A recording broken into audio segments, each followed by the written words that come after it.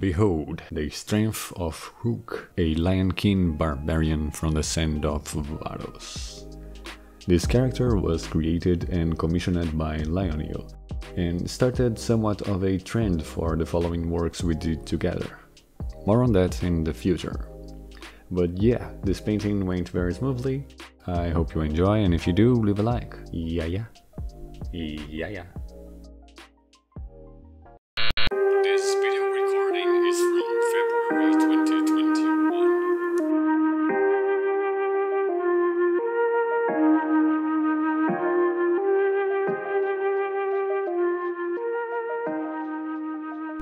Olá, tudo bom? In today's video we'll be talking about painting styles and that sort of thing.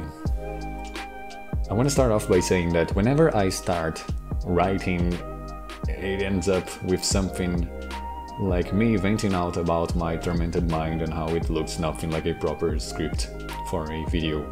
So as I type words away in this tiny keyboard of mine for the 4th time now, I'll try and make sure to stick to the thing that I want to talk about.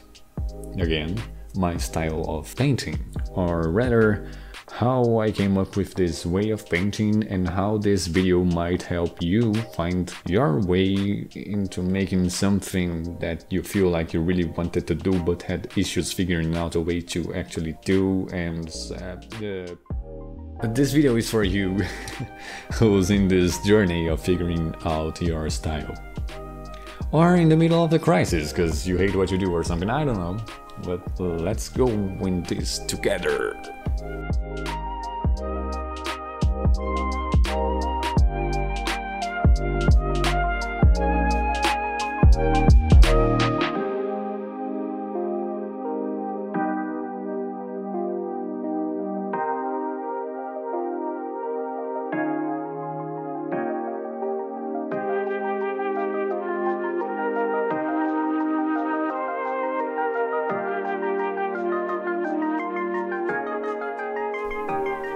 Of course, I can only talk about where I came from, right? There's no right or wrong way to do things, but I'ma share my little experience on the matter. So, I'ma go back in time a little bit, and I'ma skip the part where I had my doubts when changing from inks and brushes to a computer and a tablet, so we can move to when I was like, okay, but what the f do I do now?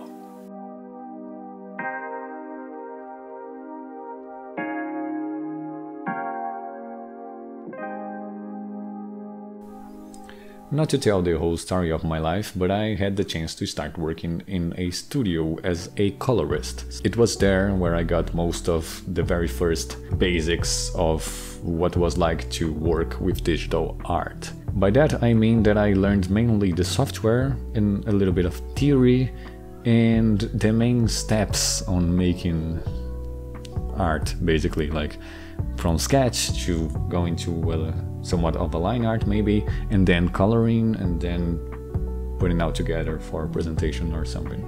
So that's where I came from in a way, and outside of working I would spend a lot of time figuring out the fundamentals.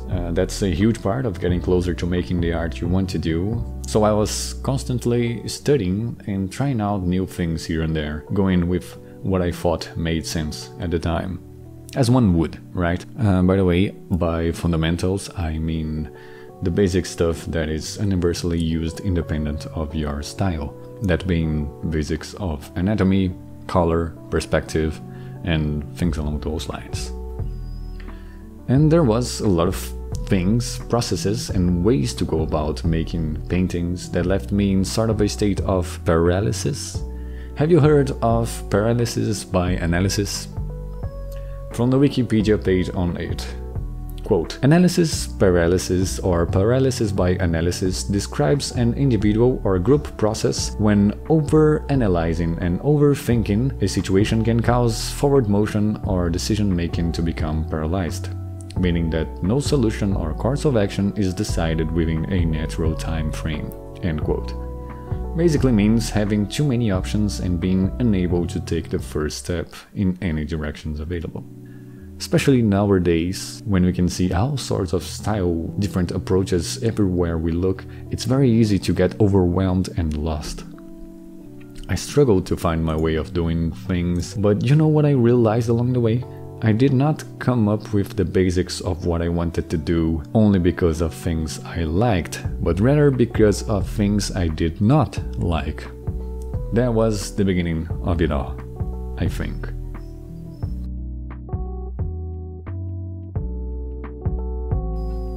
Although I came from traditional art, making clear lines and contours, I hated doing that digitally.